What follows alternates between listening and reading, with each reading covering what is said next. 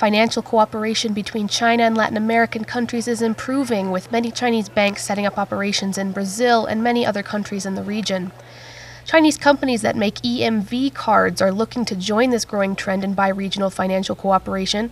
One such company, Intercav Corporation, has a plant that manufactures a large variety of EMV cards for Brazilian banks such as Bradesco and Bank of Brazil, as well as banks in other Latin American countries like Argentina, Peru, and Chile. Beijing-based Watchdata Technologies, the holding company Intercav belongs to, has offices around the world and first ventured into the Brazilian market in 2014. It acquired 57% of Intercav's stocks in 2016, and since then, Watchdata has brought advanced technology to the traditional firm, known for its reliability and discipline. 我们非常看好巴西这个市场。巴西有2亿多人口，有可以覆盖拉丁美洲一个大概7到8亿人口这么一个广大的区域。